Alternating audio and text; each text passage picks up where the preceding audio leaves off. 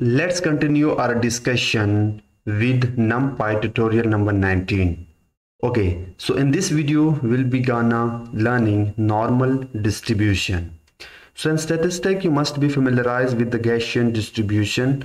So how to implement this Gaussian distribution while using numpy normal function. We'll also be using matplotlib library to visualize that normal distribution. But first we need to understand that what is uh, normal distribution.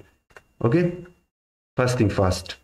So the normal distribution is one of the most important distributions. It is also called the Gaussian distribution after a German mathematician called Friedrich Gauss. Now what does normal distribution do? It do nothing but it fits the probability distribution of many events such as IQ scores, heartbeat. It will fit all that probability distribution of that events. And for that normal distribution we use numpy module random, and within this random module we have a function or method that is normal, and it will get all the normal data distribution. But before implementing the coding you must be able to understand these three things. These are very important. The first one is LOC, means log. So it is nothing but it is the mean where the peak of the bell exists. When we implement the graph, then we will be see that what does mean by peak of the bell that is exist. But understand that LOC will be your mean from that data distribution, and scale will be the standard deviation, and it will say that how flat the graph distribution should be and the size of the shape of your returned array or data distribution. So before implementing, let me show you the manual of this. If you go to this page, numpy, this is binomial, not binomial, this will be normal. So you can see right here that it takes three argument: LOC, scale, and size. LOC will be your mean, scale will be your standard deviation, and the size will be your data that you want to get that mean and scale from that data. So you can also check this page, numpy manual page, and you can get more information from here. So now let's back to our Jupyter notebook and let's implement the code. So what I'll be doing here, so I'll say that from numpy import random module, and I will also import here a new library that is matplotlib.py plot as plt. If you have no idea about matplotlib, and if you are a newer and if you are a naive for machine learning, then skip this part. You don't need to worry about, just focus on normal distribution. Matplotlib is a library that will give you some graphs for visualizing your data. Okay, after that let me create here an array by the name of arr, and after that random dot normal function, and this normal function takes three parameters, or you can say argument. The first one LOC, that is the mean. Let's say I am going to give it a mean, let's say 0.75. okay, and the scale will be, let's say 0.14, and the size will be 100. So what I want, suppose these are 100 people's data.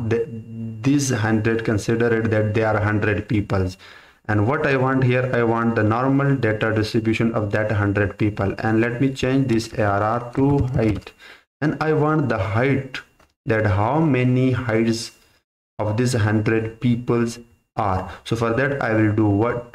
I will simply use this normal function of random module, so that it would get me the normal distribution, and there I can simply get the mean and standard deviation. Amazing.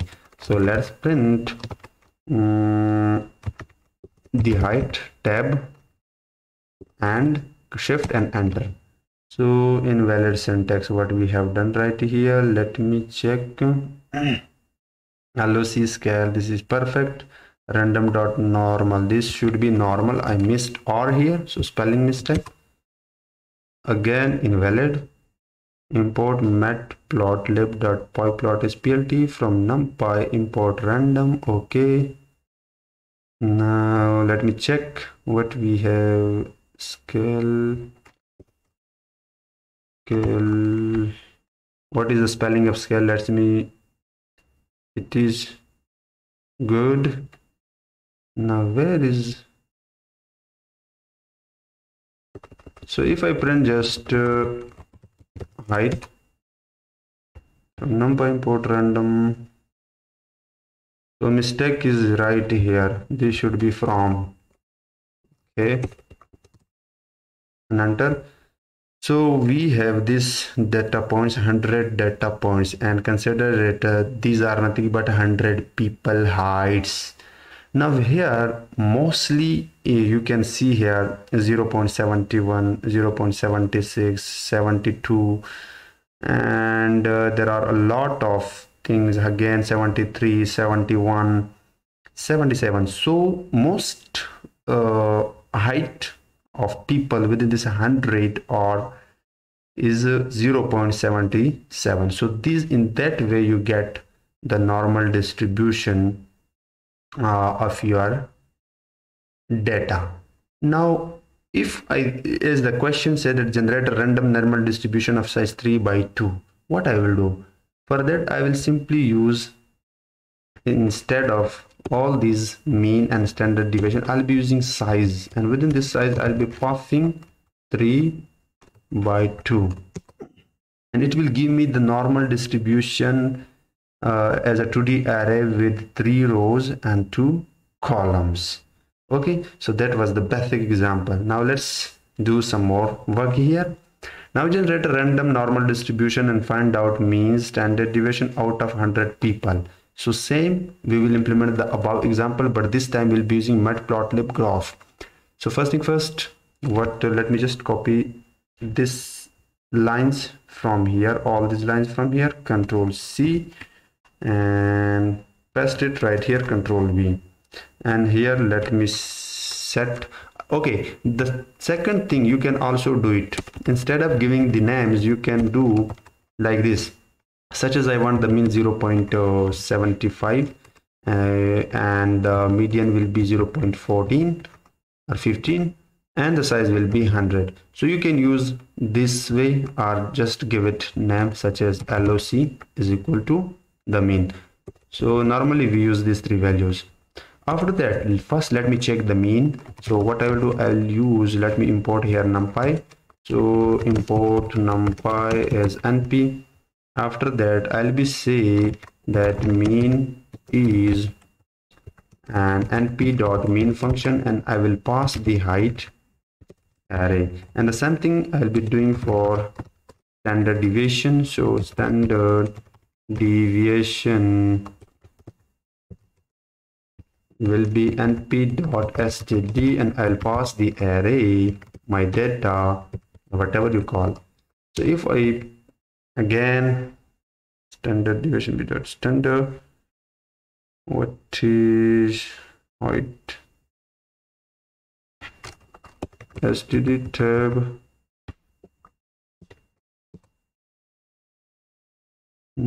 comma, I miss comma here, so let me use here comma. Never forget comma while using print function. So as you can see here, we have 0 0.76 mean, and 0 0.14 is the standard deviation of this 100 people. Now what I will do, I will use here matplotlib. So plt, we have imported matplotlib.pyplot.plt. It is a library that is used for visualization of your data.